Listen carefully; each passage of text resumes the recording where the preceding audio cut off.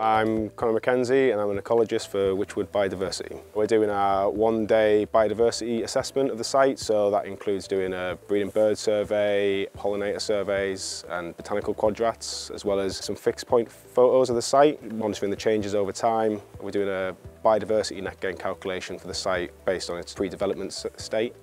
The idea is to establish a baseline for this site so that we can then measure year on year, or depending on when we come back, monitoring years. We can measure the progress of the site over time. We're trying it with GRIDSERVE in particular, doing DNA analysis of the soils and on some of their ponds. And essentially what we're trying to do is get an idea of what is in the soil, so fungi, invertebrates and bacteria. Just get an idea of the biodiversity within the soil and get an idea of how healthy the soil is from that. You can infer from that its ability to store more carbon through the sward, through the soil content. For a lot of sites there is always potential. We just need to figure out what the best thing for this site would be, and that will come from all the data that we've gathered today. There's some really large open areas on one of the parcels on this solar farm where the gas pipeline goes through and where the overhead line goes through, and those sort of habitats are ideal for skylark.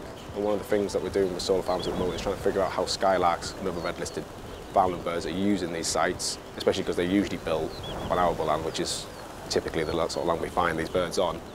And there's a lot of skylarks singing over there using the land, and whether or not they're actually breeding on there, it would be fantastic if they did, and it's something we could discuss with GRIDSERVE to sort of manage that bit of land going forward, either as a foraging area or potentially as a breeding area for skylarks.